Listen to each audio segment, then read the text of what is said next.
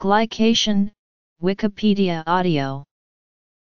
Glycation is the result of the covalent bonding of a sugar molecule, such as glucose or fructose, to a protein or lipid molecule, without the controlling action of an enzyme.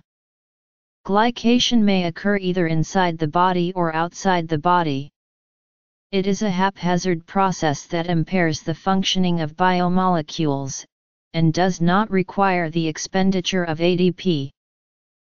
Glycosylation, in contrast, is the enzyme-mediated ADP-dependent attachment of sugars to protein or lipid molecules at defined sites on the target molecule.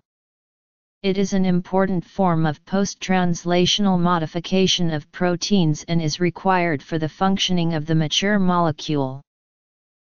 Much of the early laboratory research work on fructose glycations used inaccurate assay techniques that led to drastic underestimation of the importance of fructose in glycation. Exogenous. Exogenous, meaning outside the body, may also be referred to as dietary or preformed. Exogenous glycations and advanced glycation end products are formed when sugars are cooked with proteins or fats. Temperatures over 120 degrees Celsius greatly accelerate the reactions, but lower temperatures with longer cooking times also promote their formation. These compounds are absorbed by the body during digestion with about 10% efficiency. Browning reactions are evidence of preformed glycations. Indeed, sugar is often added to products such as French fries and baked goods to enhance browning. Glycation may also contribute to the formation of acrylamide, a potential carcinogen, during cooking. Until recently, it was thought that exogenous glycations and ages were negligible contributors to inflammation and disease states, but recent work has shown that they are important. Food manufacturers have added ages to foods, especially in the last 50 years, as flavor enhancers and colorants to improve appearance. Foods with significant browning, caramelization, or directly added preformed ages can be high in these compounds. A very partial listing of foods with very high exogenous ages includes donuts, barbecued meats, cake, and dark-colored soda pop. Endogenous glycations occur mainly in the bloodstream to a small proportion of the absorbed simple sugars, glucose, fructose, and galactose. It appears that fructose has approximately 10 times the glycation activity of glucose, the primary body fuel.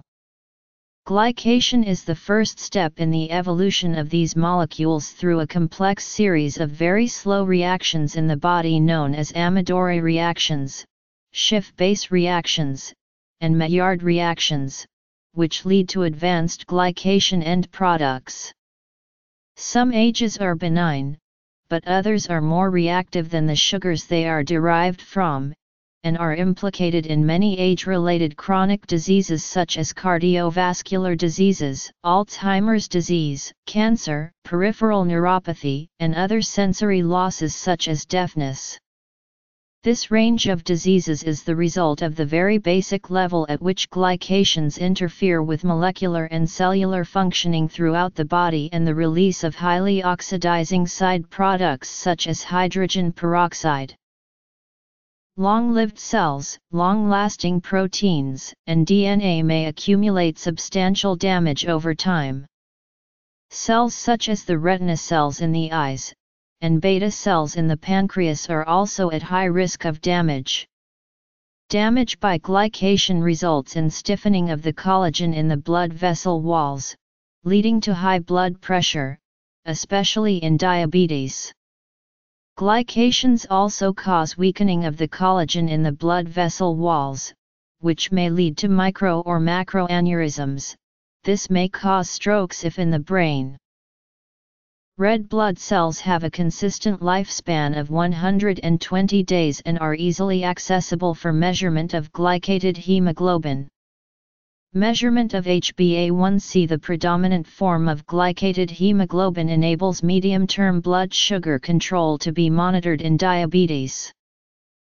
Endogenous